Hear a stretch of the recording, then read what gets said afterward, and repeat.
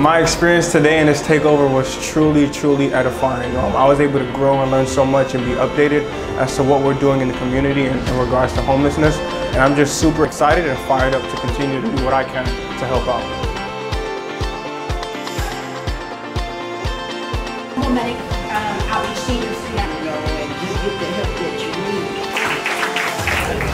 need. Innovation can help us in many ways, as I've learned this evening, to meet the challenges that we continue to have as we chip away every single day at ending homelessness in our community and as we embark on our 100-day challenge to end youth homelessness.